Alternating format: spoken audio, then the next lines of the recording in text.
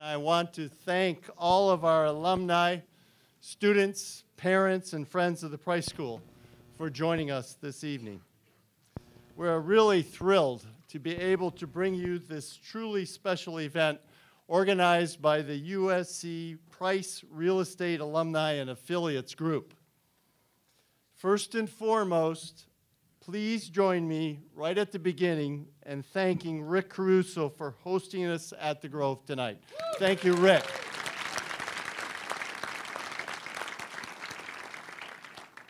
Rick, we are incredibly grateful for your support you've shown the Price School over the years, and especially this evening as well. Thank you.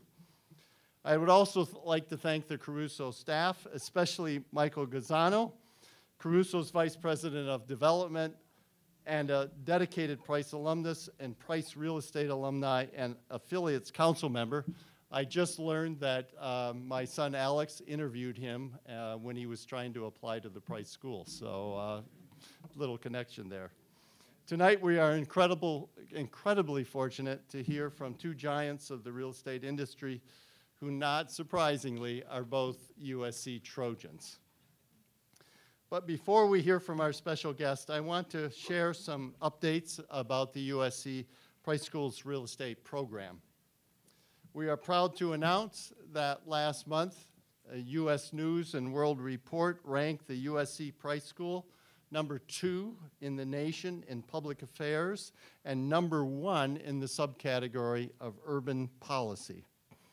It's a direct result of our remarkable impact and long history of leadership in the fields of urban economics and real estate development.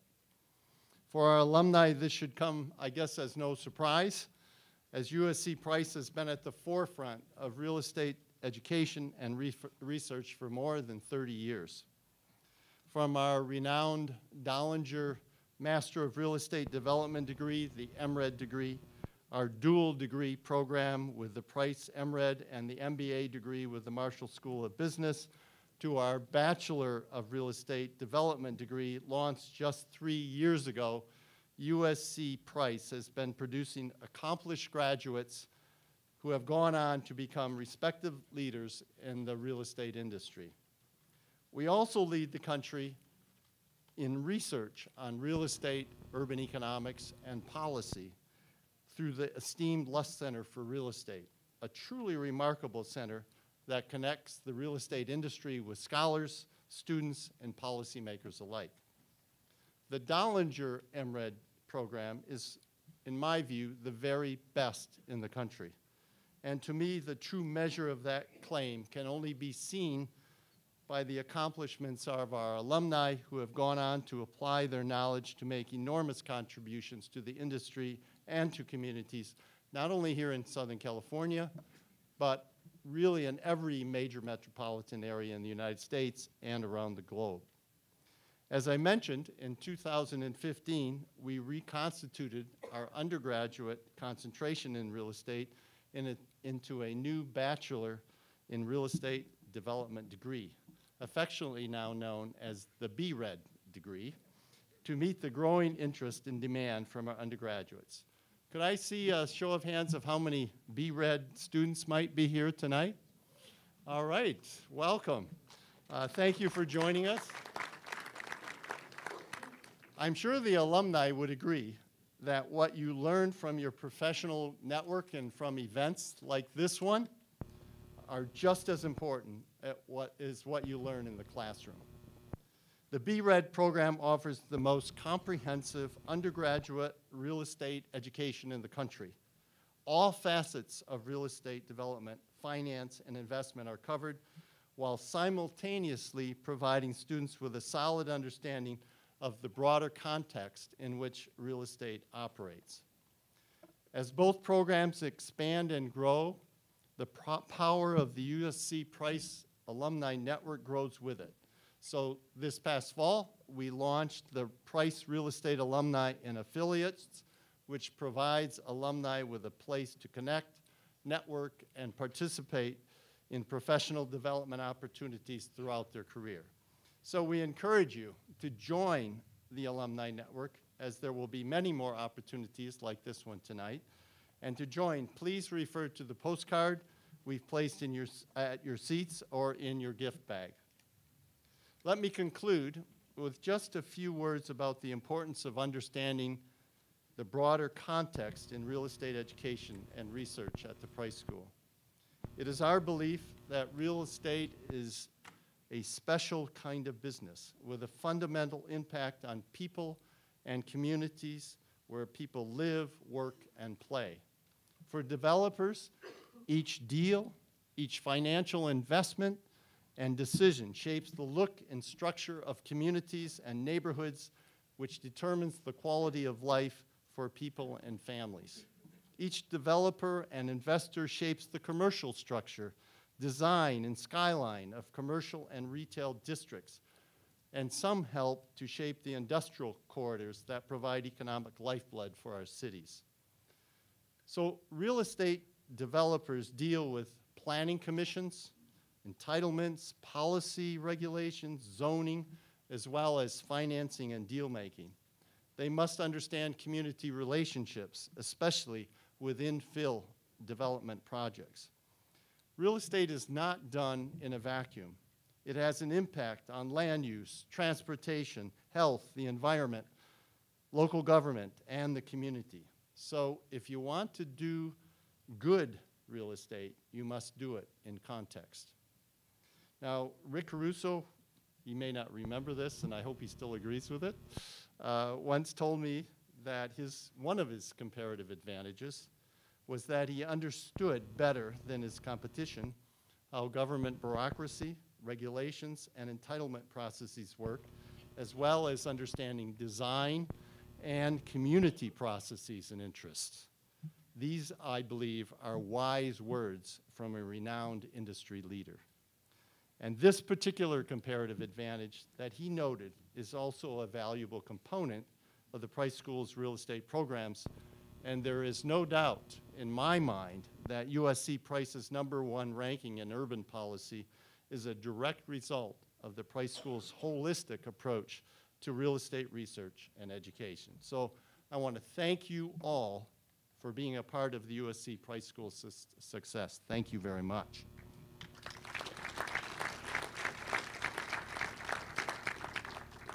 And now I'd like to turn the conversation over to our panelists.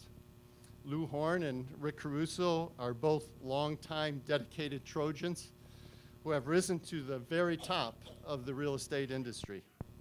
They make an impact in Southern California and beyond really every day. Over the years, both have influenced our programs in real estate by hiring our students and alumni and being involved on various Price School advisory boards. So I want to thank you, Lou, for supporting our students through internships and through full-time positions. We very much appreciate that, and for serving on our undergraduate advisory board. And thank you, Rick, for serving as a dedicated and long-time member of the Price School's Board of Counselors, and obviously also on the USC Board of Trustees.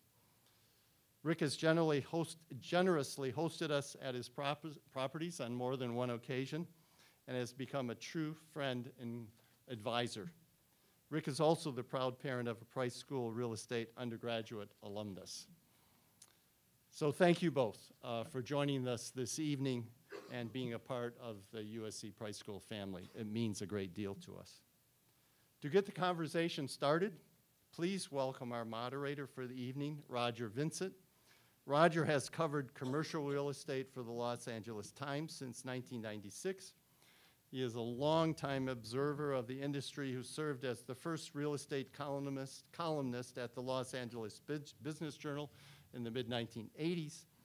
And he was also founding editor of the California Real Estate Journal. And we're really pleased to have him here with us tonight. So would you please join me in welcoming Roger Vincent, Rick Caruso, and Lou Horne. Good evening. It's so great to be here. I've known these gentlemen for a long time, and was pleased to jump at the chance to be here with you and hear what they have to say, because they're both innovators in this field. I've been covering commercial real estate, as you heard, since the mid-1980s, and I've seen a lot of changes, and this is a very exciting time that we're in. There's so much development changing the city in a way. It was something that it wasn't before. I just had a meeting before I came over here about another billion-dollar project that's coming to Los Angeles I'll be able to write about next week. So it's just amazing how much is going on here. Both of these guys have been at the forefront. Lou is an innovator in many ways, but in particular I'm thinking of the dockless office. I guess we're untethered with the words we've used for it, where nobody has an assigned desk. I wrote a story about that was that went all over the world. People, maybe the one story I wrote that got the most eyeballs for some people, just fascinated by this idea and being able to show clients that this is how it's done. I heard about Rick back when somebody came to me and said there's this guy who's going to build this thing called the Grove at Farmers Market. And I guess it had to be at Farmers Market because nobody knew where it was. Now people think that the Farmers Market is that thing at the Grove. But I could see he was innovative because there was a computer simulation that came with the pitch that was a brand new thing where you could kind of cruise through it. And then there was a really high level jingle called Meet Me at the Grove at Farmers Market. And it's such an earworm that it's still stuck in my head. And I'll probably die remembering that thing. Someday we're going to play it back for you, so you have to remember it too. But these guys have known each other a long time, so maybe we should jump right in. How did you meet? Was it at school? Where did you get together? Why don't you start? And I'll clean it up. Yeah. Okay, you'll clean it up. Okay. We're going to keep this clean. Lou and I met at USC.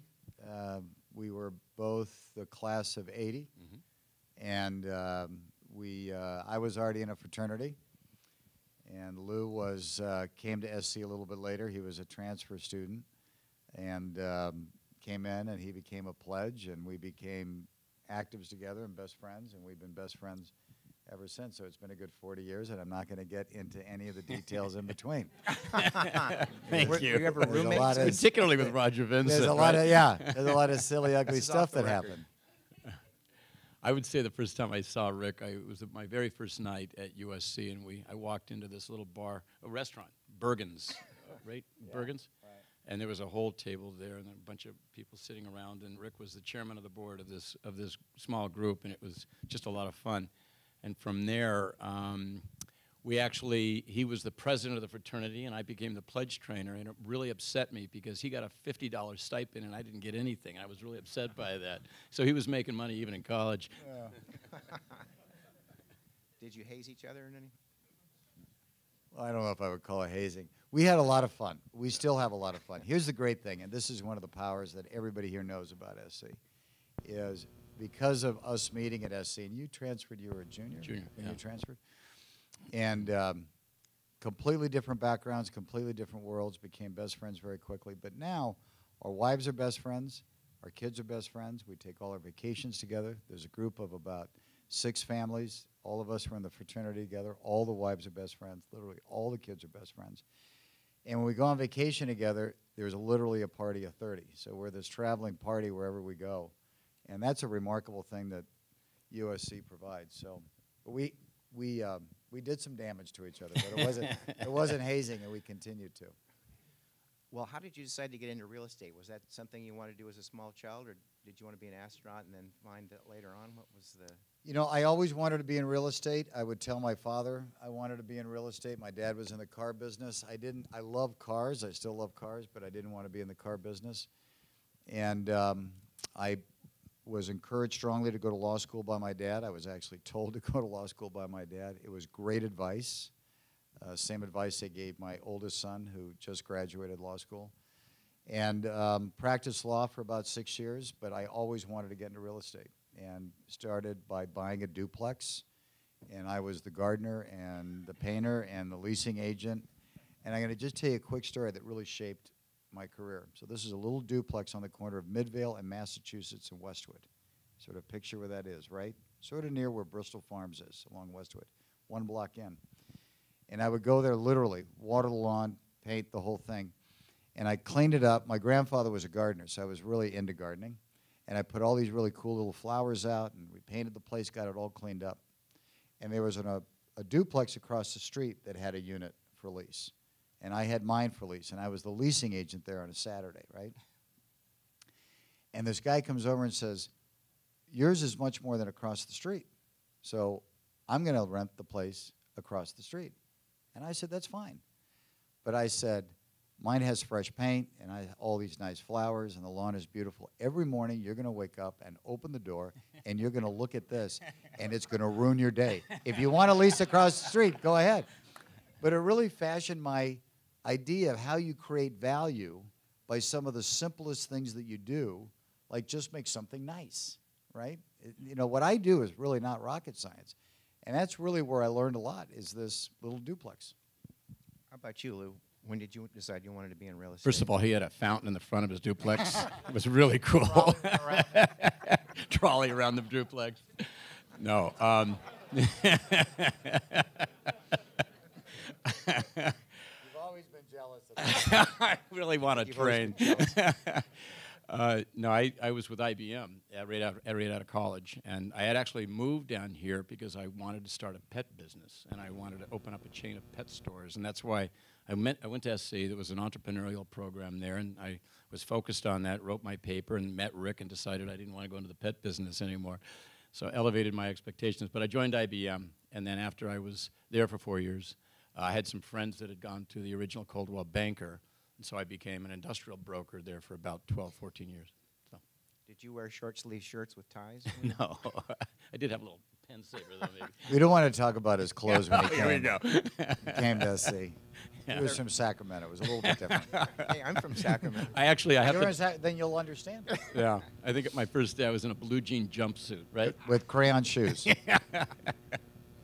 You've done well. Well, what made you decide to build the Grove then? I remember people were known for doing nice work out in the valley, but Right. what was the You know, genesis? it was an evolution, Roger. The first project I ever built is right down the street here we call 333. It's where Loman's was. And now we're going to redevelop that to a high-rise residential rental building, similar to what we did across the street at 8500. I did that.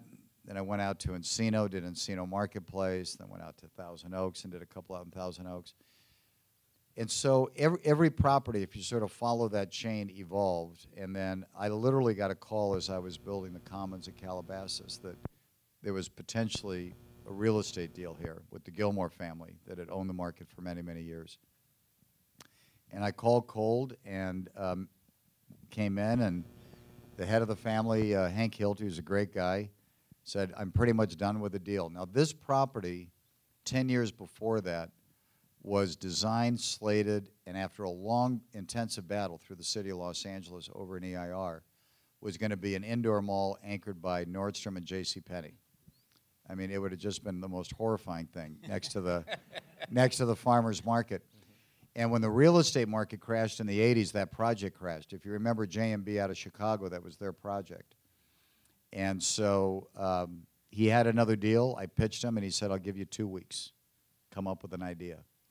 And I literally had no idea what we were going to do. Came back to the team, and I was on a plane about a week later, and in the United magazine, it had a picture of a double-decker trolley from Hong Kong.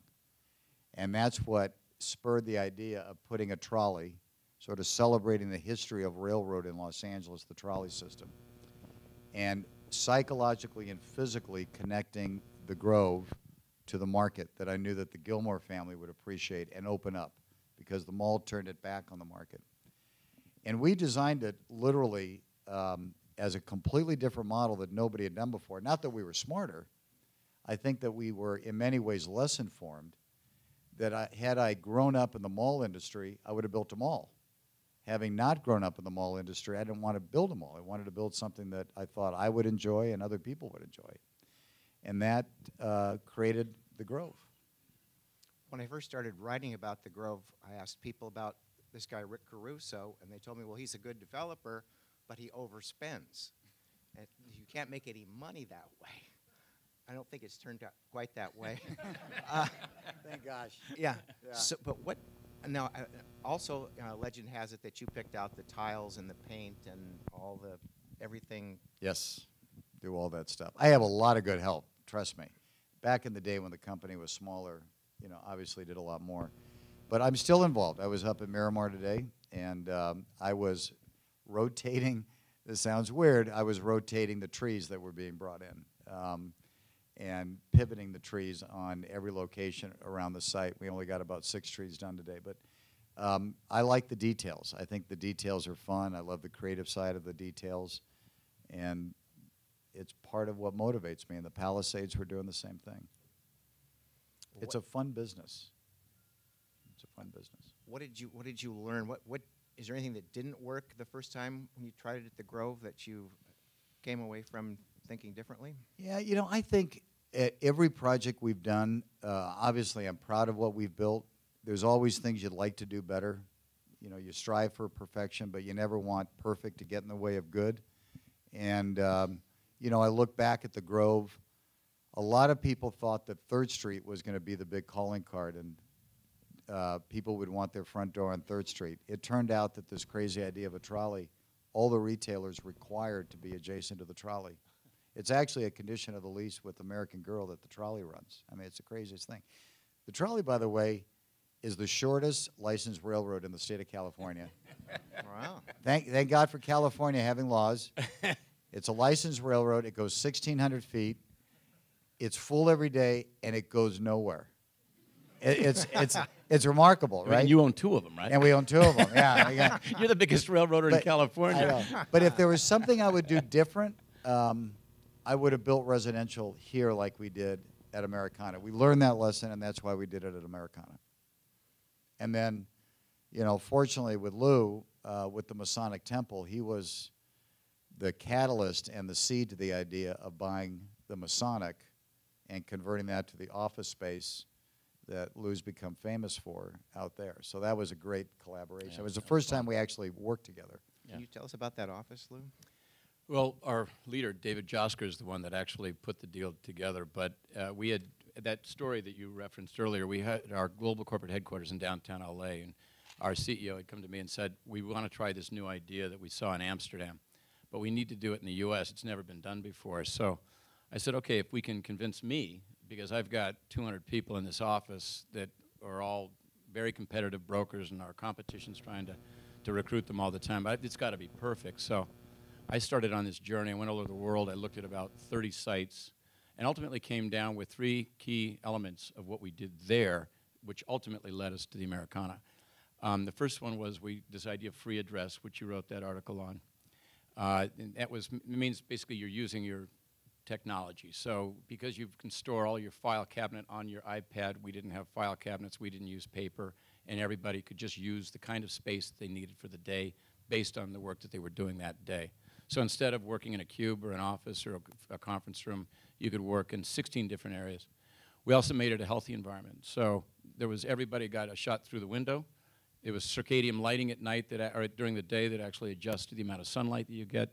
There's cork substrates under the floors that make it healthier. There's sit-stand desks all over the place.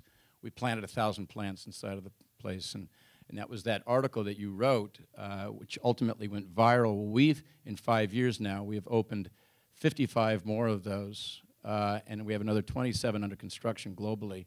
And we've changed the way we occupy space. We've also changed the way our clients now are occupying space. So you look at every expansion in downtown, or in LA right now, most of the office space is expanding, but they're actually contracting in space because they're free address. It's where you're able to just get incredible efficiencies because of the technology.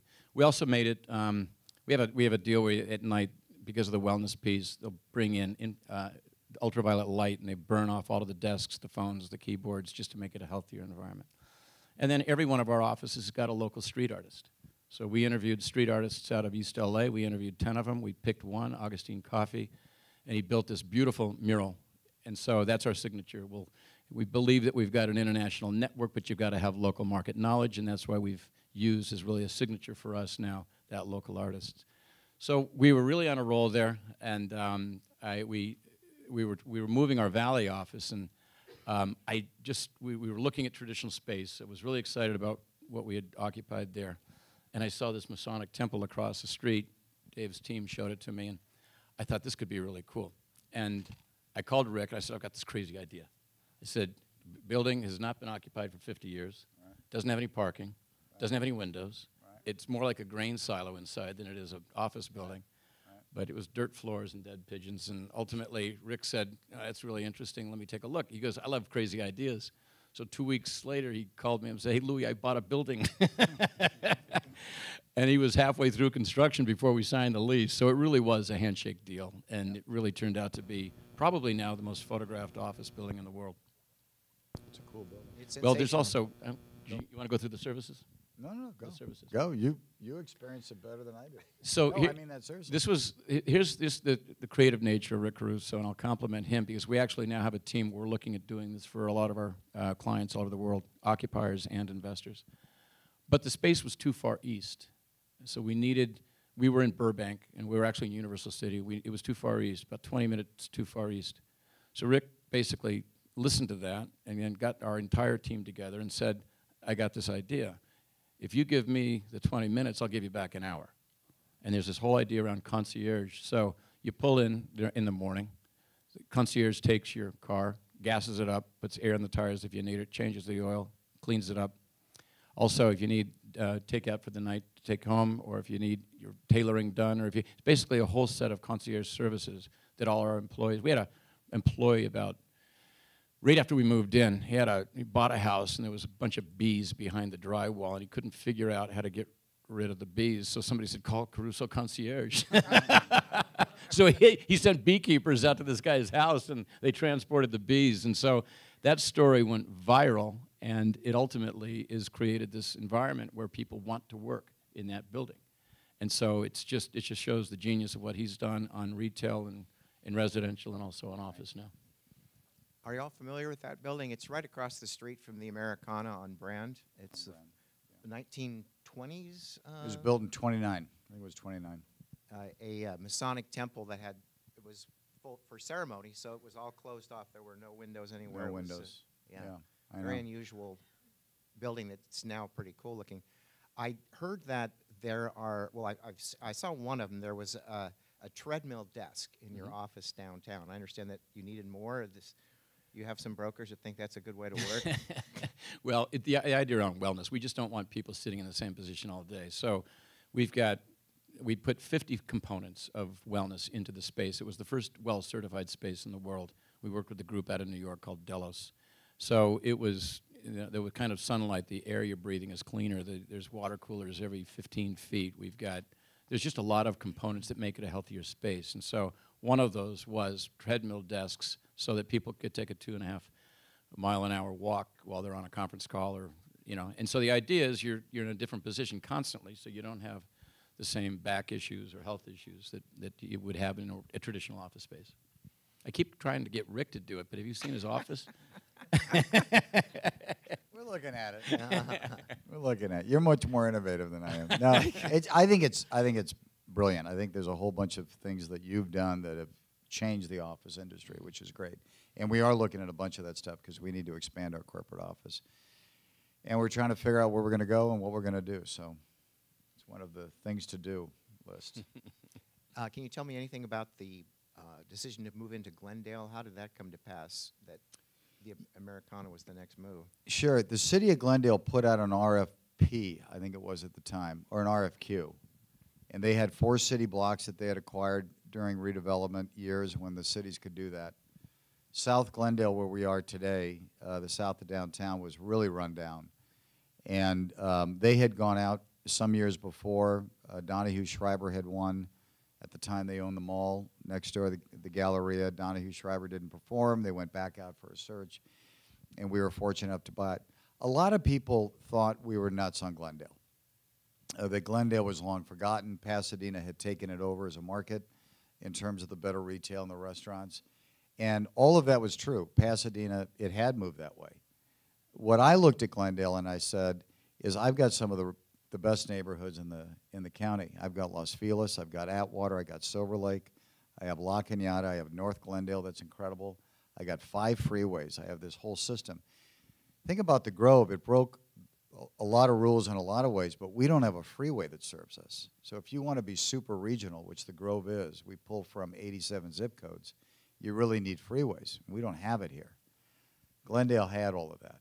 And the city of Glendale has been magical to work with. They have been from the beginning. And they really wanted to create a place where people live and work and play and recreate right in the downtown. And we were fortunate enough to do it. It was a big battle. The mall fought us for many, many years, General Growth. We won all the way to the Supreme Court. Then it went to election. We had to win the election. And then they tried to block tenants, and we sued them, and we won. So it was... So it's pretty easy then. It was pretty easy, yeah. It was crazy. I mean, these indoor mall guys are nuts, but they are.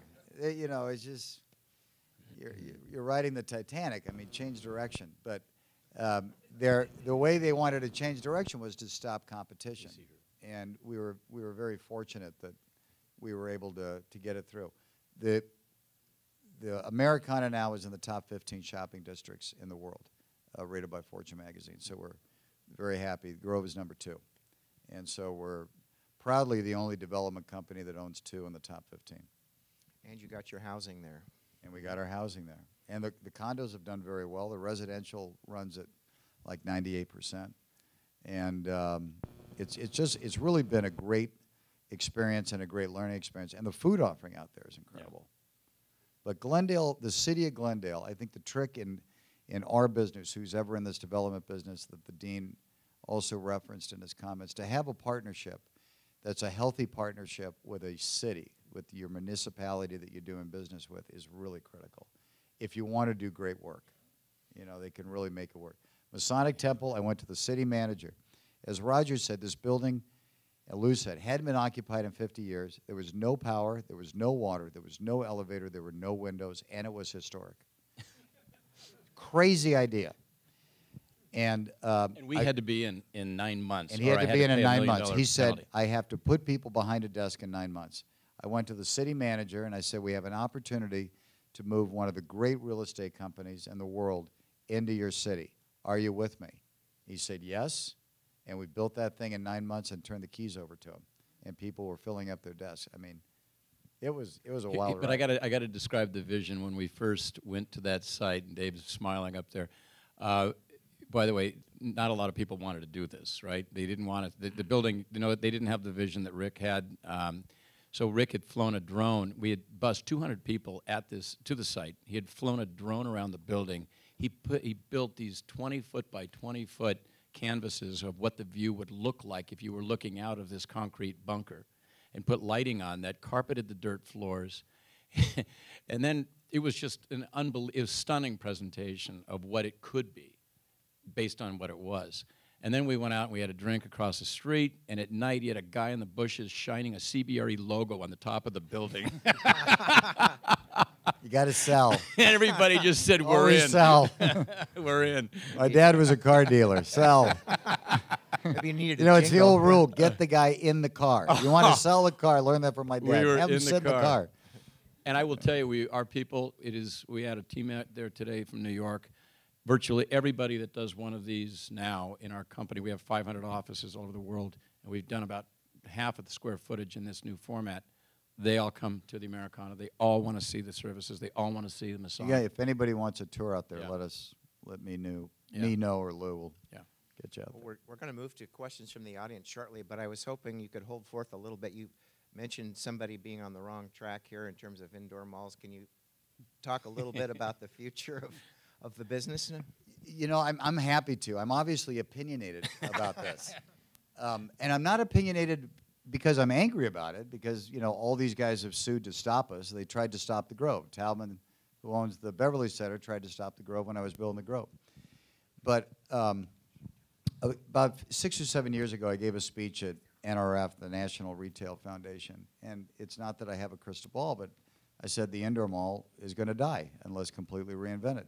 It's an anachronism, and it is. It's not consistent with the way people live. It worked for a moment in time. And you have seen over the last decade declining foot traffic and declining sales in indoor malls. That's just a reality. And now the headline is, the digital space is killing brick and mortar. That's just absolutely not true. What's killing brick and mortar is bad brick and mortar. Bad retailers are dying. When was the last time any of us, and I said this the other morning on CNBC, when was the last time any of us woke up and said, we're excited about going to Toys R Us. It's a dump. It's a dump. It's not because it's easier to buy a toy. There was a time when my kids were young and the stores were nice that I was excited to go to Toys R Us. But there's an evolution in retail, and it's a natural evolution. And unless you're a really great merchant, you're not going to be a great retailer. And the other thing I said was, and I believe, that Amazon is the best thing that's happened to brick and mortar. And people find that horrifying to say, but it's not. One is all smart online retailers realize they have to have a physical presence. You look at the Warby Parkers, and now you look at Amazon, they're all opening up stores. We announced the Amazon bookstore that's going in the Palisades. One is going in with us down in the Marina. We're doing more with them. So the conversion is to what it always was. There was always a dual format of how you sold a product, and you have to be good at both. Whether somebody goes into our Nike store and buys a tennis shoe from the Nike store or looks at the tennis shoe and goes home and buys it online, I don't care. People say, well, you're losing percentage rent.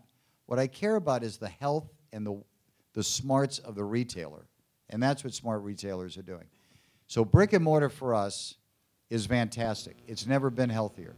2016 is our best year ever. 2017 beat 2016. 2018, we're tracking to beat it.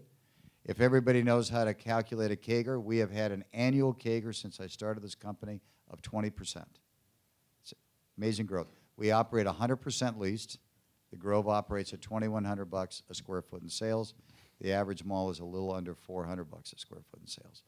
So it's not about brick and mortar. It's about creating an environment that's relevant to the community that you serve, that creates a nice environment around you. None of it is complicated. And it really does go back. I remember when I was a kid, Amazon has an algorithm, right? If you bought this, you'll like this. Everybody thinks that's so genius, and it is. I remember when I was a small kid going with my mom to a department store, and a lady would come out and she'd have her book, and she'd say, Mrs. Caruso, you know, you were here last month and you bought some really nice cashmere sweaters. If you like those cashmere sweaters, up on the 3rd floor, we got a whole new shipment of cashmere sweaters. That's the same way you sell. And so our job as developers is to create this great environment that connects to our guests, and then to select retailers that really know how to be a merchant. And we're not trying to build malls that are 1 million square feet that you're constantly in the business of just filling space rather than curating space. And so I'm very bullish on brick and mortar. I'm very down on the indoor mall because they just, and I hope I don't insult anybody in the room, I probably will.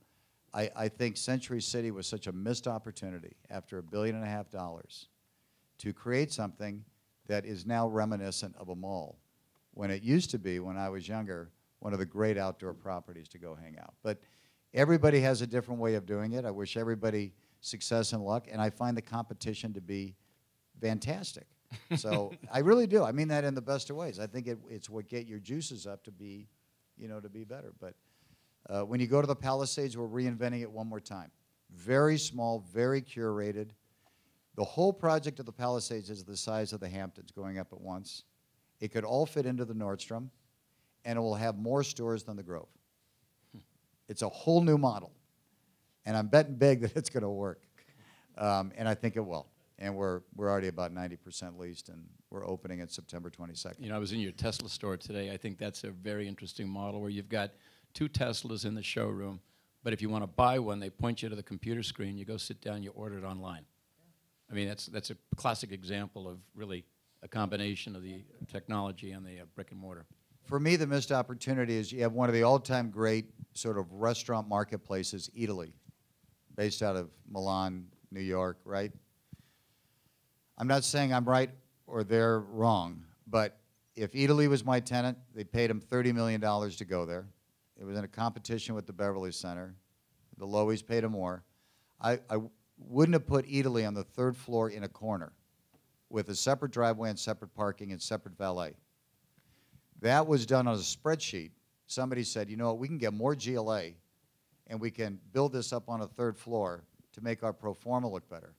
I would have taken Italy and put it smack dab in the middle. So after you have a glass of wine at lunch, you're a little bit more relaxed, and you start spending more money shopping. I mean, seriously. And it's connected to the movie theater, and it creates a synergy.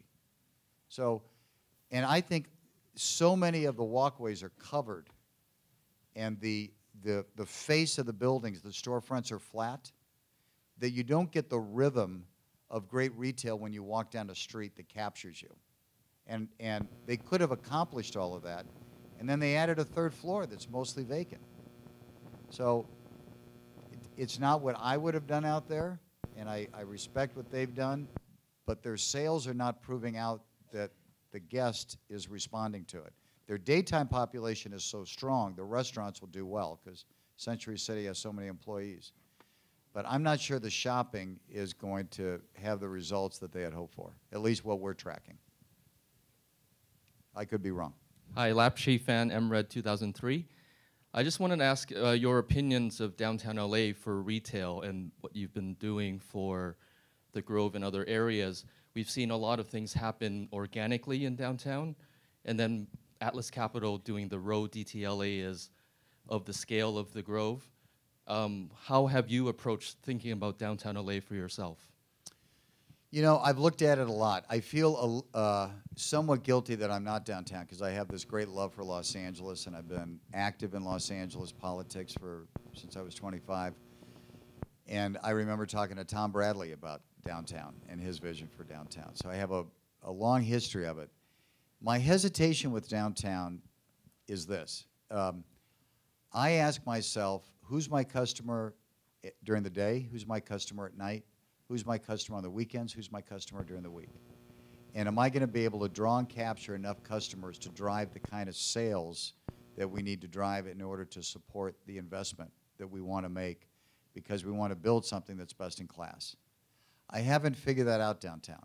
And I think there's pockets of downtown that have done well. It seems like food and beverage downtown is doing well. I don't know the numbers on the retail, so I can't speak, to the retail per se. I haven't walked the block yet, which I want to do. I know they've had some struggles with the block, so I think it's a little bit hit or miss. But what I do love about downtown is the old architecture and what's happening down there. The old Bank of America building, I forget the name of the hotel it is now. The Nomad. Yeah. I walked in there the other night. I was blown away. It was spectacularly done. The restaurant was packed. There was a great energy. It was Wednesday night. They took advantage of the architecture. What I've told past mayors is take Broadway, turn it into a pedestrian street. I know this sounds corny. Run the trolley down the middle of it. Have a lot of plazas and outdoor dining.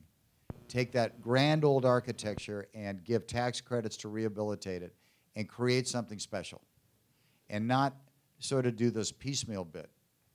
And frankly, and I'll be a little bit politically incorrect here because I don't mind being politically incorrect, you can't have a great downtown if you have to step over these poor homeless people that need help. And we've got to just say to ourselves, we got to solve the problem. They should not be living like this, and we should not allow it. And that's going to kill the investment downtown. And then the last point, then I'll be quiet. Great downtowns occur because there's investments from many, many sources. When it was predominantly Asian, Chinese money going into downtown, it scared the hell out of me. And I told Eric Garcetti that. Because the minute that spigot closes, you're dependent on one source. And now that's what's happened. So I would have looked at it differently. But based on what's happening right now, I would not go downtown because I don't think downtown has the same resources it needs to support what I would want to do in a project. And there's not enough I can control down there to create my own energy, which is what we've done on our properties. So that's a long-winded story, but it pains me because I think it should be great. LA deserves a great downtown. I think you're going to see downtown. We've got two teams down there that are very active. I don't know if Derek Moore is still here, but Derek's one of the guys on the team, and I can tell you that there is every retailer looking downtown. I agree with Rick, though, that the homeless issue has got to get fixed because it's chasing people away. It's going to hurt the residential. It's going to hurt the retail. It's going to hurt the office. And so we've got 1/2 of 1% of our population in this condition that's unsheltered. And yet we've got the most creative and the most financially sound economy in the world in Los Angeles, and we haven't been able to figure this out. I know Nadine is chairing a group that's actually focused on this, but it's something that we've got to fix. And it's got to be this combination of not just our electeds, but it's got to be a part of the private world that's actually helping get this done. But that's the hole in the boat. I don't think it's that tough to fix. Wait, it's not that tough to fix. I Wait, just what? don't. I think you've just got to make some. You got to be bold. You got to make some decisions, and you don't have to, and don't worry about getting reelected. Just do the right thing. Just do the right thing. I mean, you know, it's just generally my opinion of elected officials, and I'm not talking about anyone in particular, but the fear of not getting reelected and actually having to work for a living and, you know, sign the front of a check, get used to that, has impaired our ability. We used to have a city council with some great leaders that took some bold moves, and I think we have a good city council now, but term limits create a whole bunch of havoc. And you remember, Roger, back in the day when you had the Gil Lindsays and the John Ferraras and the Tom Bradleys, they didn't have to worry about this constant term limit. So it's a spiral effect, and I think it's, you know, look what Bloomberg did for New York. Mm-hmm. And that was a city that had terrible homeless issues and terrible crime issues. But he had the boldness to make some big decisions. And it really propelled that city forward. And I think L.A., we all as residents and investors in L.A., we should demand that this homeless issue just get fixed. I think there's also there's enforcement issues too. We've got some bad law on the books.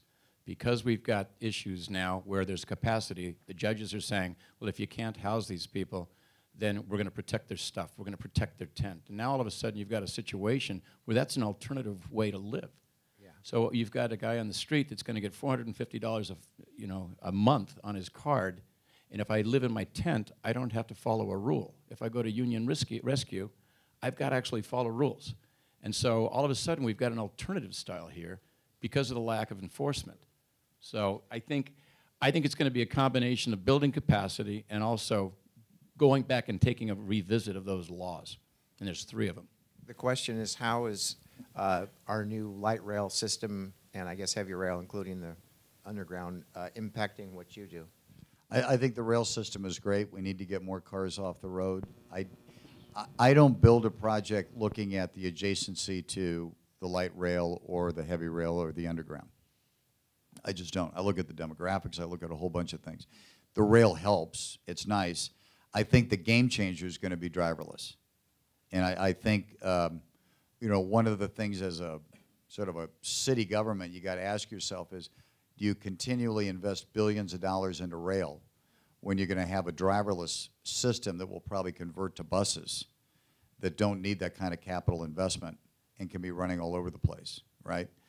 And more people, you know, the question for us is our revenue in the Grove and the parking structure going to go down because there's more driverless cars in the next 5 years? And the answer is probably going to be yes. It's going to be a huge benefit to us in our suburban properties that have at-grade parking, because we're going to get real estate back at no cost to develop because we'll need less parking. So it's going to be an interesting, you know, evolution that's going on here, which I find fascinating. And from a technology standpoint, we're making the investment to get ready for it. But, you know, it's like when we built this project, there wasn't anything called Uber. And now our valet areas are jammed because of Uber. This is the #1 drop-off in LA County, is the Grove. And the Uber drop-off went up 400% last year.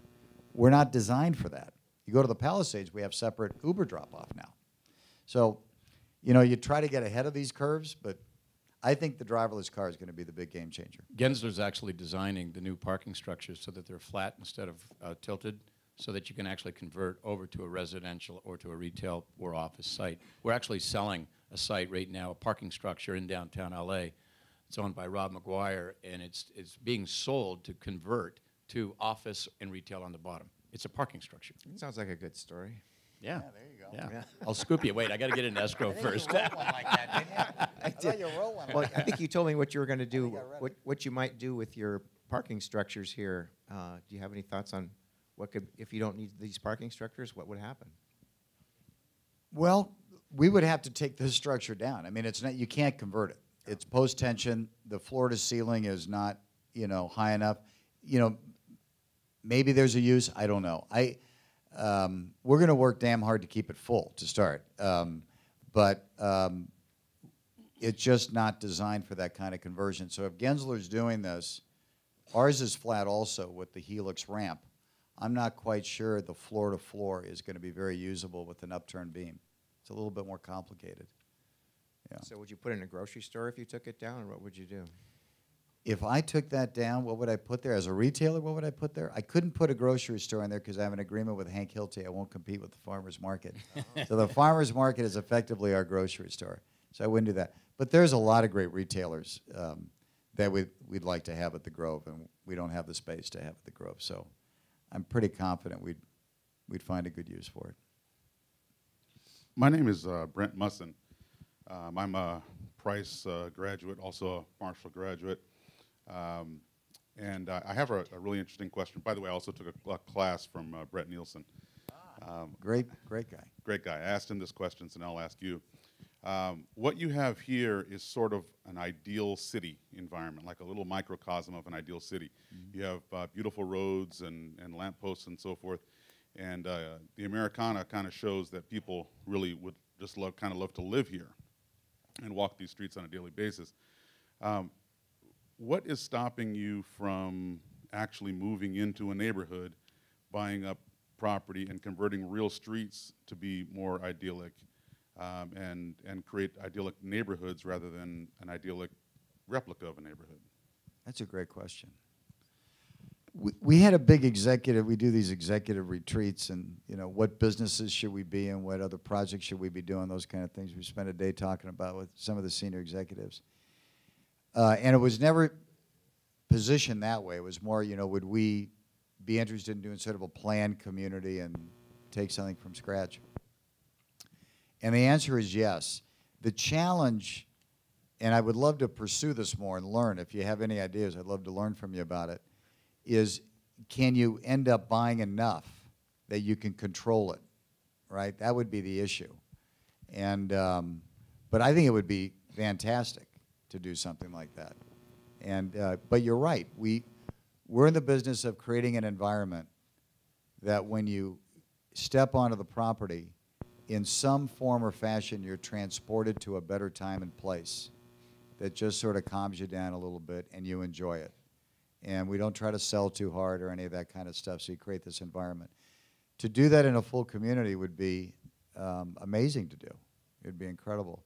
And I would tell you, Palisades, to some extent, is like that in a small way, in that we're able to redevelop the whole downtown. So we are going to be the downtown effectively. And that's sort of been a cool thing. And you also have to assume a lot of responsibility when you do that, because you want to get it right. But if you have an idea of how to do it or where to do it, I'd love to hear about it. It's a great question. What's that? Okay, you got a deal. I'd love to hear about it. You know, there's a few Price alumni, recent graduates as myself, and students like my sister that are aspiring developers. And I know you said that law school was the best way to, I guess, get that background, but what would be a tip if we didn't go to law school, some tips to become those aspiring developers that we all want to be, like yourself? You know, I would just go out and do it. I know it sounds crazy. I would break rules. I would get out of the bunker of thinking. I'd make some mistakes. I'd learn from it. But I would go back to what I did with this duplex. I had no idea what I was doing. And and I talk about this in the company a lot, there was a time in this company that I really miss.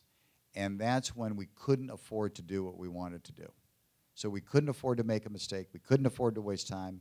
You know, we had to get something leased. It was this urgency and this fire in your belly waking up every morning. And every day, I try to reinfuse that in the company, because I think as you grow, sometimes you get a little bit complacent, you know.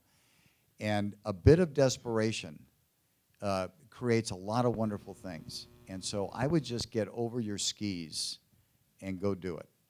And if it doesn't work, you'll course correct and you'll figure it out. Thank you. Don't go work for an indoor mall company. I want to thank our Price Real Estate alumni and affiliates for putting this event together. And thank you, Rick, for your incredible hospitality. I hope everybody got some popcorn and Coke. I certainly did. And I also want to encourage our guests in attendance to thank you for coming. We hope you'll consider joining the Price School of Real Estate Alumni and Affiliates in the future.